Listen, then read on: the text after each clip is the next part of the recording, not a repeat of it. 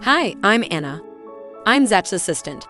In this video, Zachary is going to talk all about the brand new announced Creality Sermoon D3, a closer look here on Z3DP Prints. Hello, this is Zachary and welcome to this video. Well, if you are brand new and never saw any of a closer look video on this YouTube channel before, let me introduce very briefly. Closer look in this type of video is me taking a closer look on something that is going to hit the market any soon. I don't have the printer standing right over here, so I cannot show you all the details, but before somebody is ever going to buy it, or maybe some influencers will get it, I don't know, but I will take a closer look on this 3D printer and tell you all about the things that I can find on the website and maybe also on videos. But in this video I'm going to take a closer look on the website itself and what Creality says about the Sermoon D3. Well, don't butcher me in the comments please, because I try to make as informative videos as possible and giving my opinion what I think about the Sermoon D3. Well, let's get into the video. The Sermoon D3, don't confuse it with 3D, although it is a 3D printer. If you're going to look at this 3D printer and you look to the printer that is standing behind me, you can already see some similarities with this 3D printer. But does it look the same? Does this 3D printer is a newer version of the CR200B? It looks similar. We have also a display on the front side. These are the obvious things everybody can see. This 3D printer was announced, I guess, a few days earlier. And so this 3D printer is brand spanking new. Temperatures up to 300 degrees for 3D printing. Well, so it is a high temp printing 3D printer, up to 5 times printing speed and multi-printer control. That last one, if you hear it, you will think that with this 3D printer you can control other printers as well, but that is not totally true. We will going to discuss about it a little bit later. Looks very similar like the CR200B. We have a top cover which looks like a hat. We also saw that on a other enclosed 3D printer, the CR5 Pro, if I'm not mistaken. That one was a white 3D printer. It looks very stylish, very professional, little Ultimaker kind of 3D printer vibes I got from that one. It's a fully enclosed 3D printer, but it has to be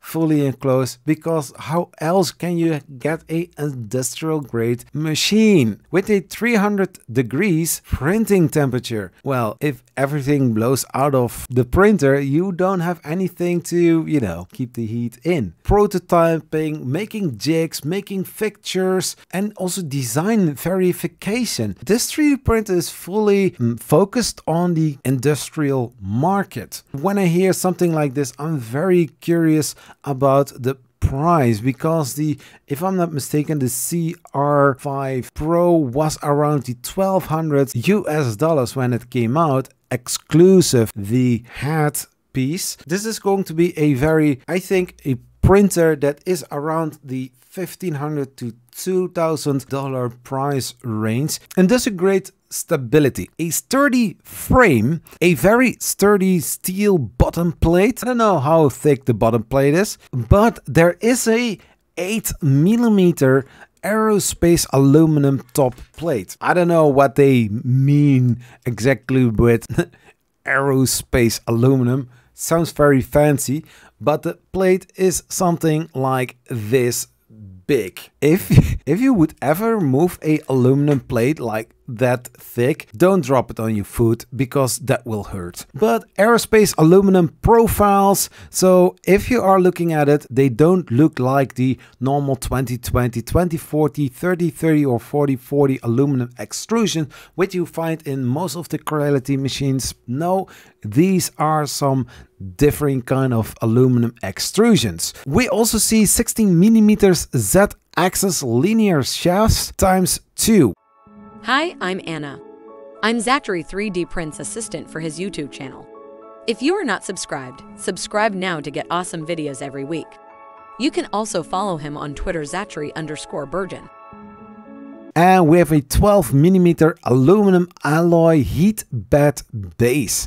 Heat bed base. It sounds like a little rap, but anyways, like mentioned, all of the X, Y, and Z axes are assisted with a stainless steel linear shaft of 60 HRC hardness. Which kind of hardness is that? Well, compare it with a knife.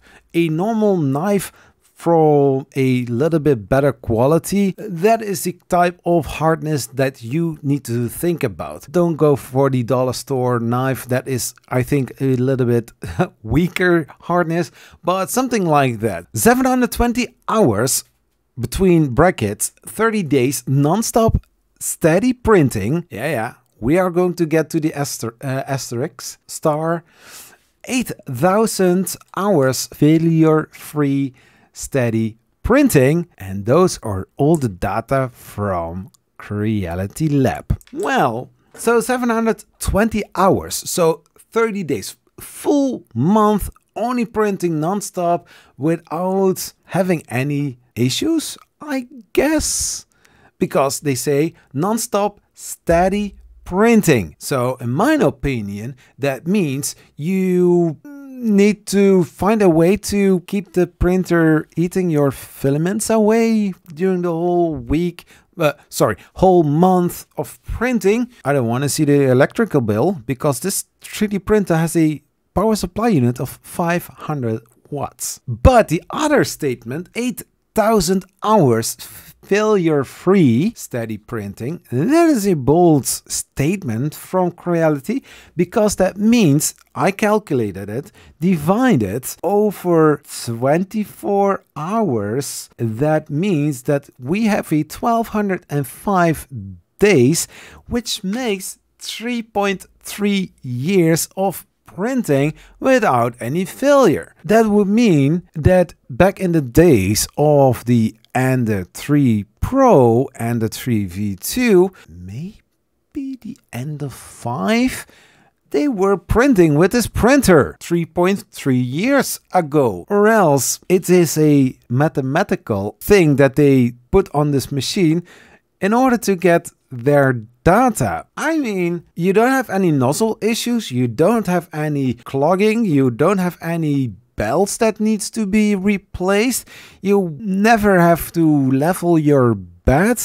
I mean, failure free. I think they should have set in brackets with normal maintenance, with regularly checking if everything is okay. Then you will get something like that. But 3.3 years, that is a pretty long time that they had this printer. Precision made to minimize mechanic errors. Well, if you want to get your 720 hours or 30 days non-stop printing without ever changing your filaments, so the integrated XY axis guarantee system is CNC machined with 0.01 precision for seamless fit. Fit into where? Into the machine, of course, because it is designed like that. Quality timing belts, so gates belts on the printer, and pulleys. So I don't know which brand the pulleys are, but hey, they need to be from higher quality to get some industrial grade quality. They are saying here reliable extrusion at 300 degrees temperature. The Sprite dual gear direct drive extruder delivers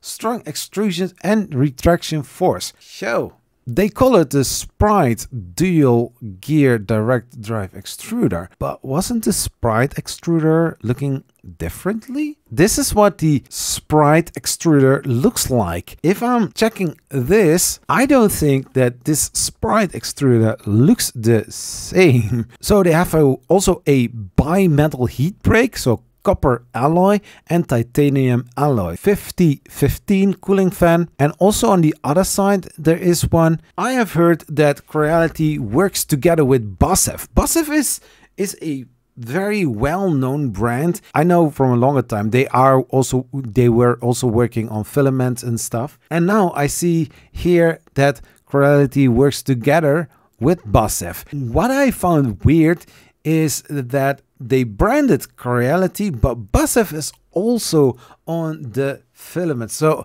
how the inside story exactly is, maybe I will cover it in another video as well. But 14 filaments at choice. So big but also delicate. Sermoon D3, don't get me wrong, has an enormous 300 times 250 times 300 millimeter build volume. So this printing speed is special, I guess, because up to 5 times of printing speed. So the advanced stepper motor driver chip enables 1 to 256 micro stepping. I have no idea what that means, but they are saying here that if you are going to print in terms of a benchy, a normal benchy will take 1 hour and 30 minutes on a regular 3D printer, Creality Lab environment. On the Sermoon D3, this same benchy is printed in 40 minutes. That is fast. I mean, not as fast on maybe on a Voron or maybe on an other Core XY 3D printer. The technique what Creality uses on this machine makes this 3D printer faster. So I want to say to Creality, why not using this same technique in a future 3D printer for the normal consumer, where we as users of those Creality machines can benefit of faster printing speeds. Connected for smarter way of working. Remote printing. Well, we know from Creality Cloud that they exist. Nowadays, more printers are going to be on the market. If there is already Octoprint installed or some integration with your Ethernet, I have the QD-Tech X Plus, there is already, or Wi-Fi or RJ45 on it, so I can already transfer my files from the QD slicer. You can send the file over and it can be printed without any problem. Remote monitoring with a built-in webcam. Users can monitor the printing process in real time on Creality Cloud. Time-lapse filming is also allowed. Well, it's saying like, hey, you have a camera, but hey, you are allowed to use some time-lapse. I don't know. I think that is poor translation. I hope that they are not actually saying, hey, you may use time-lapse filming. Hey, you are paying a lot of money for this machine. There is a camera built in and you are allowed to use time-lapse filming. Okay, no offense, Creality. So, scale up with multi-printer control. This is also one of the features where I have some question marks with, because if you say scale it up with multi-printer control, you are saying that with this 3D printer, you have control over multiple 3D printers with this 3D printer. Yeah, I mean, it's in the wording, but anyways, there is a TouchABL system installed on it. Less cracking with heat contained. Is it a heated chamber? No, it is not. But the bed will be heated and it will make sure that the inside of this 3D printer is also, you know, nice. What I also see here on the picture, I see that the filament spool is on the inside of this 3D printer. But I'm not really sure if you are printing like PLA or some other filaments that don't need this. Is there a way to put the spool outside?